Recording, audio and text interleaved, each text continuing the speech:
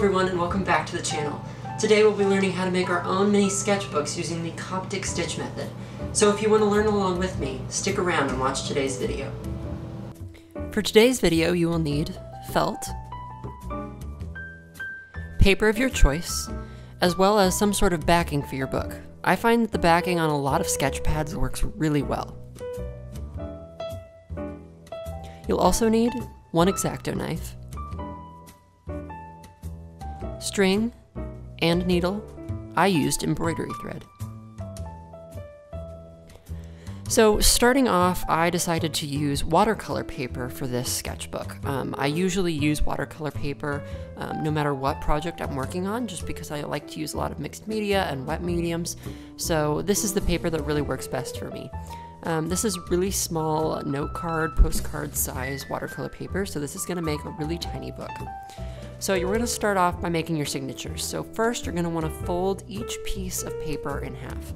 If you're using regular printer paper, cardstock, watercolor paper, whichever you choose, make sure to cut it so it's double the size you want. That way when you fold it in half, it'll be the size of your finished book.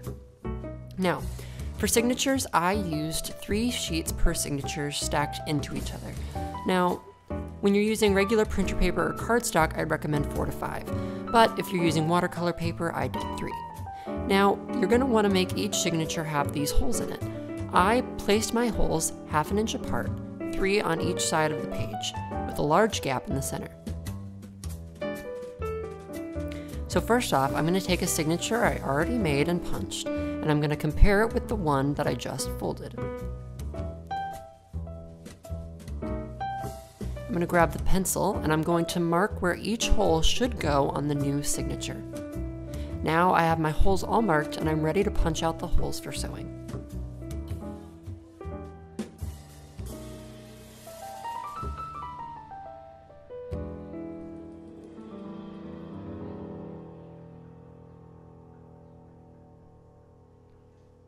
So now take your needle and you're going to want to put the needle head at each dot you made on the spine of the signature. Now, you can use an awl if you want, it'll make the process go easier, but I just used a needle. Press down and I did a little circular motion until it punches through the felt. After this, I took the needle and I thread it through each and every hole I just made, to make the hole a little larger and to make it easier for when I pass the thread through when we get to stitching the book.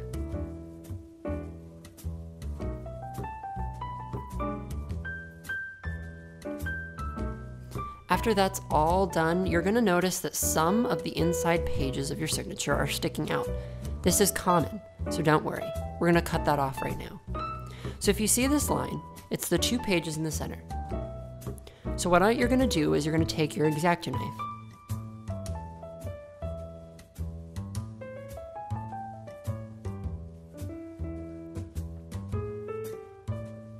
Make sure the paper is really even and stack it down. I usually go 1 sheet at a time, but if you're using a lighter paper like printer paper or cardstock, you could cut it all at once. So just go really slowly and be very accurate in chopping off the overhang. Trim each piece to the same length as the outside piece of paper in your signature. Now because I'm using a thick watercolor paper, the Exacto knife didn't cut all the way through. So I'm going back through at the line I just scored, and I'm finishing cutting off each piece.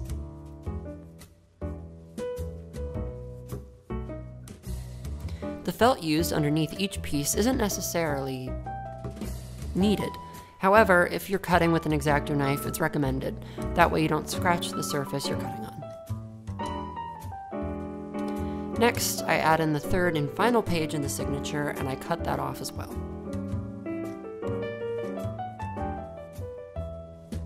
Once you're all done, your signature should be even on the end. If there's any overhang left, make sure to cut it off. It's not necessary that you do this, but it'll make your book look a lot more professional when you're done. Now for this project, I decided on using 4 signatures, 3 pages per signature. I decided this because the watercolor paper I use is extremely thick. If I did more signatures, it would be a really big sketchbook. If you're using paper, printer paper, or cardstock, I would suggest using more signatures and more pages per signature. Then, cut your backing in half and match the holes to that of your signatures. I punched it out using the same needle I used on the pages. It was fairly easy for me, but depending on the thickness of your backing, it may be difficult and you might need to use an awl. I also decorated these two covers with a stippled flower effect. I recorded a video on how I did this and I'll be uploading it tomorrow, so make sure to subscribe to the channel if you want to see that tomorrow. Next, we get into actually stitching the book. First, you're going to want to take a needle and thread and knot it at the end. You're going to want to pass the needle through the first hole in your signature. After pulling it through, you want to loop around the cover and take the needle through the first hole there. It can be a little tricky getting the needle through your hole the first couple times. Just practice, you'll get used to it.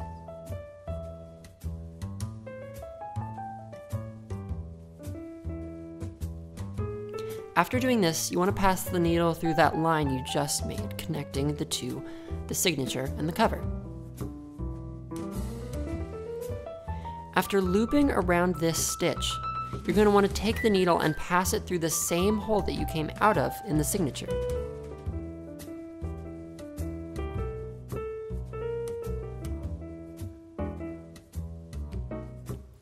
Then you repeat this process until you get the entire first signature done. Passing the needle and thread through the hole in the signature,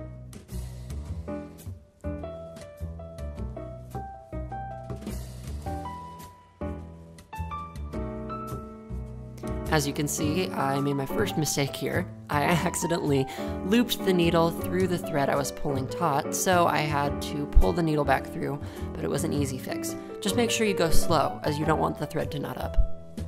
Then, take the needle once again through a hole in the back cover, pull it through,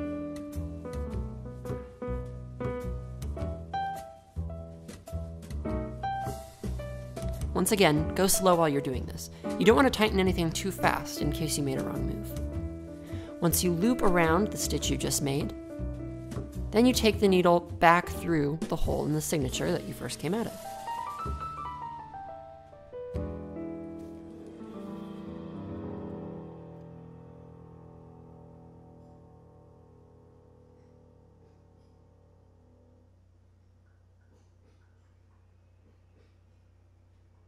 This can be really tricky to get the hang of, but if you go slow, you'll get there. Sometimes if your pages get knocked out of line, the holes won't align properly, and you'll be met with resistance when trying to feed the needle through the holes. Just go slow, move the pages around until it goes through. The one thing you don't want to do is pass the needle through the pages and create a new hole. You only want to use the holes that you pre-measured. While you're threading the needle back and forth through the cover and the signature, make sure to pull the thread tight every time. If you do it somewhat loose, you'll end up with a book that kind of just falls apart. Each signature won't be connected that well, and it won't hold together in the end. So make sure when you're doing it, you hold it very tight. Now, I'm adding on my second signature. This is easy. It's the same process as before, but instead of looping through the stitch you just made between the back cover, you're looping through the stitch you made, connecting the two signatures instead. Now, after about 3 signatures or 2 signatures, depending on how much thread you initially cut out, you're going to want to tie off your thread and get new. So here I just put my needle through some of the binding that I already made and tied a loop and then knotted it. I did it twice, just for safety. Now, after you make these knots, you can cut off the thread and start again. You just rethread your needle, tie another knot at the end of the thread, and start like you did at the beginning of the sketchbook process. Now, the thread I'm using is a goldish color and it's embroidery thread. I used embroidery thread because I can separate the strands into the thickness I want. So if you want to copy how I'm doing my sketchbook, I used 6-strand embroidery thread and I separated it in half into 3 strands. I used about 2 arm lengths worth of thread, and doing that formed 2 threads of 3 strands. That's confusing. You know what I mean. So I had just enough thread at the end. So if you want that is the perfect way to do it if you want to use just the right amount of string. So the process is pretty simple through all 3 of your signatures. The process does, however, change when you get to sewing on your final cover, and you sew on the top cover while you sew on your last signature here. So this is my 4th and last signature. So I will grab my cover and I will be using that on top. So what you want to do when you're first sewing on the cover is to, instead of going right into the next signature, go through the top of the cover first. Then you want to loop around that line you just made. After going through that, then you enter the first hole on that last signature. That is the first and only time you do it quite like this when tying on the cover. Next in the process, you still go through the signature first. Then you connect by looping around the previous stitch in the signature below, before going back through the cover, looping around once, and going back into the signature. I know it sounds confusing. Feel free to slow down the video and watch how I do it. Or look online for another video on how to use the Coptic stitch when making a sketchbook. The final cover is the most difficult part, especially because you have 2 separate pieces, the signature and the cover, to hold on to. So just go slow. It's going to be a little hard to handle, but if you take your time, you'll get there in no time. Now, once you get through the full final cover stitching, pass through the signature and then tie off, just like you did when you ran out of string. 2 knots secured, and then cut off the string, and have your finished sketchbook.